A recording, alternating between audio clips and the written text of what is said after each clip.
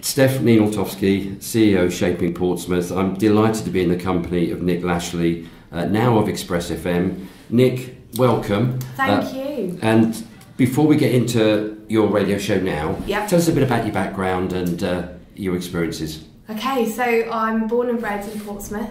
I have grown up in what I would consider to be a relatively average working class family in the city. And I've pretty much grown up performing, I'd say. I kind of have that niche background where I started performing very early, from about the age of 4.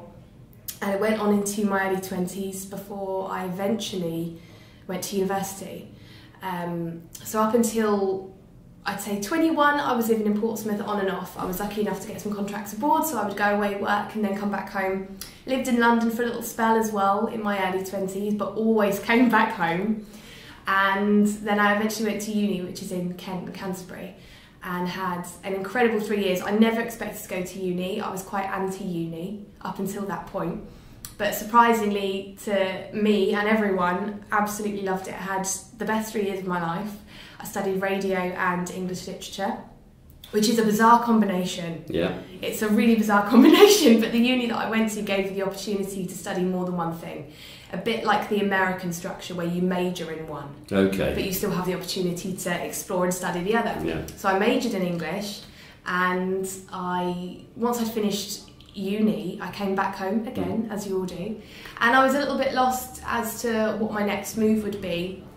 I'm really fortunate that I've got an amazing base of friends and family here, and Portsmouth is so tight-knit anyway that it's a place I always come to regroup.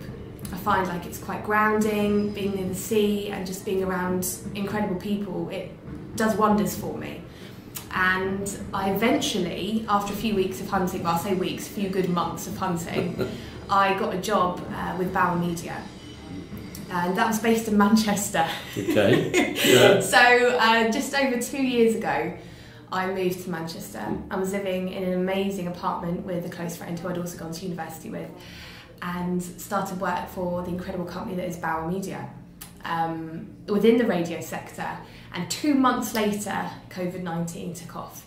The pandemic kicked off, and we were all told we were going to have to work from home.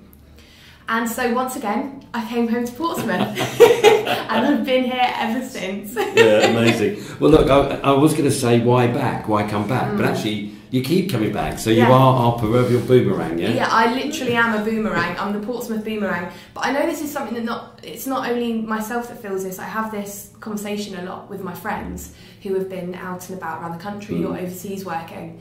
There's something about Portsmouth that makes you feel good. Yeah. It does something to you where you're able to relax and just enjoy yourself, and it helps clear the fog, I think, sometimes when you're a little bit lost and you're wondering what your next move's going to be. So that's why I always come back. And also family. I've got a massive family, huge family. We probably take up about a quarter of the population of Portsmouth. So a big family. I can't ever stay away from them long. Yeah. So yeah, I will always come back to Portsmouth. I love it. And you're back now hosting the morning show on Yeah. Express FM. Yeah. We talked earlier about how long the partnership with Express FM and Shaping has been, Yeah. which is fantastic. So have you done a long radio stint show like this before, or was this new for you as well? This is my first big show. So I started at Express. I think I was chatting to Mason Jordan about this the other day, who was the previous breakfast host at Express. And because my memory's terrible, I couldn't remember when I first came over to Express, but I think it was just about when I finished uni, and I was back in that period of being at home. And I emailed off a demo in the hope that I would be able to get some experience in some way. And then the shows just kind of rolled into one. I took every opportunity I could possibly get. If there was a show going, yeah, put me down, I'll cover it. I'm quite pernickety about being able to do everything. And what I mean by that is I'm not technically minded naturally, I'm more creatively minded, but it was so important to me to be able to hold my own on desks and the technology side of radio. Yep. I was like, the only way I'm going to learn that is by doing it and making a mistake. So I put my name down for every show that was available. Did quite a few bits and bobs. I did like the Decades Rewind for a while. I was fortunate enough to cover Drive last year while James Percy was in Panto at the King's Theatre. And then I got an email from Mason and Miles about 2 or 3 months ago now, suggesting Express Breakfast, and it was a shock at the time. I knew it was going to be a lot to take on, but it was such a good opportunity. There was no way that I could say no. And I'm so glad that I didn't, because I'm having just the best time. It's such an amazing hub of people, and it links to the community in every respect. Everybody knows everybody. There's always somebody you can talk to about an event, be it theatre, be it cabaret, whether it's sports related, community based. It's just, it's an absolute beacon in the city. I love it. Indeed, and it's amazing how quickly time runs away. I want to talk about your plans for the show in a moment.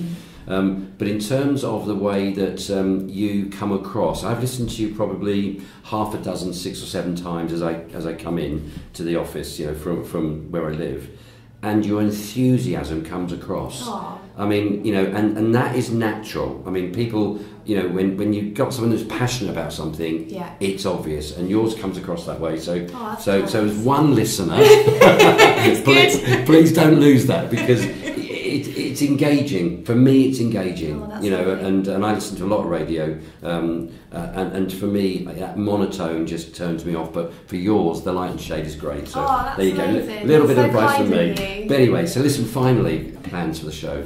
And people often talk about vision. Let's not talk about vision. Let's talk about your feeling. What do you want the show to be known for? I kind of take every day as it comes with radio, because I don't want to pass up an opportunity or plan things that are too much. But I will say that the one thing I am really passionate about is interviews and linking breakfast to the community as much as I possibly can.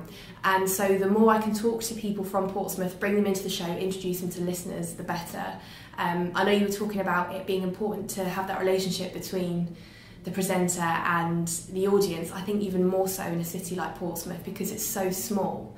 I want people to be able to listen in the morning and feel like they're listening to somebody they know, or they're hearing an interview with somebody who they know through a friend of a friend. I want it to have that familiarity and that warmth, so that people can it can help lift. Radio is an amazing thing, especially during the pandemic. I think it proved just how important and significant the medium is, and how much it's needed. So if I can bring that to the city, then that's all I can hope for. All right. Well, in my humble opinion, you made a great start. Oh, Nic, it's been great to meet you today. Thank you very much for coming in. It's been a pleasure. Thank you for having me.